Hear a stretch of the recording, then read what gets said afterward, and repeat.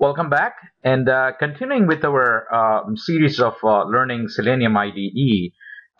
In this video, I'm going to quickly show you how to take a working script or a working test case in Selenium IDE and convert that into something which we would like to do in case of an RC server or in case of a web driver. All right.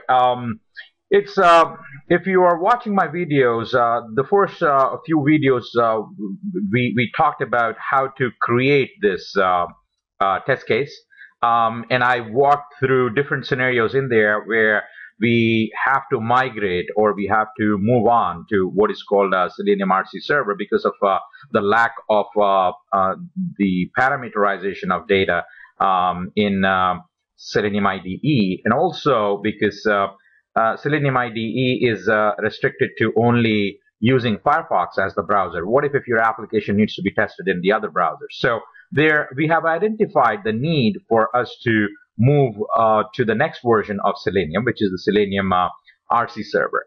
Well, before moving there, how about the investment which you have already made in this IDE, Selenium IDE, and if you want to carry it over onto your Selenium RC Server. How would you do that?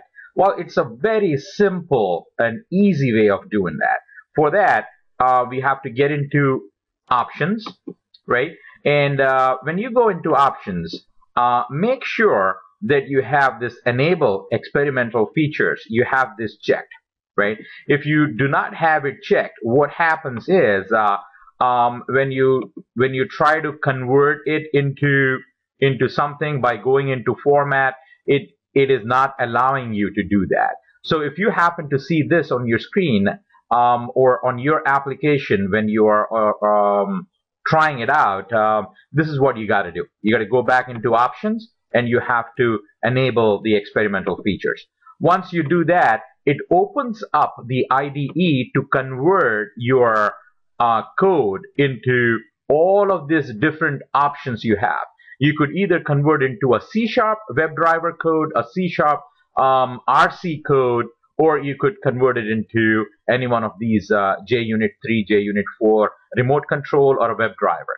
Okay, our course is going to be in Java, right? So we have to use the latest version of the Java tools which are out there, the testing framework tools. So JUnit 4 is one of them.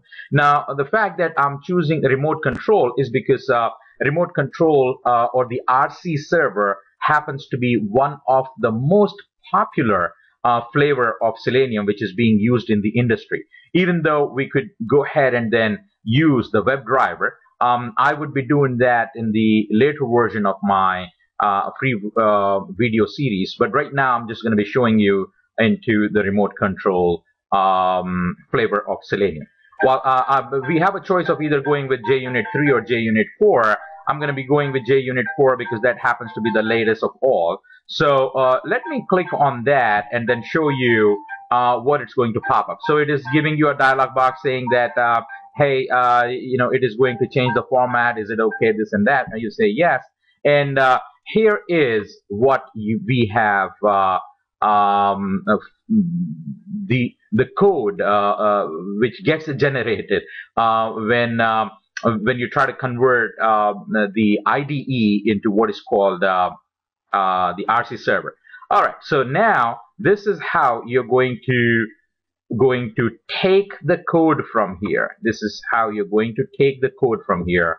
You're going to copy the code, and you would be placing this code into what is called Eclipse, right? And Eclipse is the development tool, Java development tool, because this code, what you see here, it's the Java code.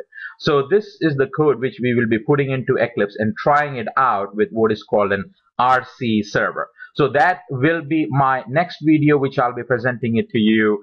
So in this short video, I have shown you as how to take your code which was in IDE. We have taken this test case. We converted this test case into RC Server. One more time, the way we're going to be converting that is whatever your working test case is, you're going to go to Options, you're going to go to Format, and you will go to JUnit 4 and click on that, and it'll give you the dialog box. You hit OK, and here is my code. So I'm going to take this code, and in the next video I will be explaining you each and everything what this line is, and eventually we will be running this script into what is called an RC server. So I'm going to start the RC server series, and you can see how we're going to be taking this test case and then migrating it over there, and then going line by line and doing the automation testing using Selenium RC Server. Well, thank you again for being a part of this presentation. If you like what you've seen here, we suggest you go and take a look into our site, TrainingRite.com. Again, a lot of free videos for you in Selenium and QTP, and most of the videos will point you to my YouTube site. If you just go on the Watch and Learn, click on that. I have tons of other videos in here. There's videos on manual testing. There are videos on Selenium training videos, QTP videos. So when you click on any one of those, that should basically bring you to my YouTube channel. You could subscribe to my YouTube channel. I will be putting out a lot of videos in there, and those are going to be free. So either you could be learning from my videos on YouTube, or if you really want to be a part of this course, you could enroll for the course. Our courses are very cost I mean, they're affordable and very competitive when it comes to competition. You could do a Google search on online training on QTP and Selenium, and you would find that we have the most economical pricing out there. We hope to see you back on another video, and meanwhile, if you're a student of this course, I want you to go and keep practicing. Log into your account and go to those free or rather your training videos, and then watch them and then practice them, and we'll see you again in the next video. Thank you for your time.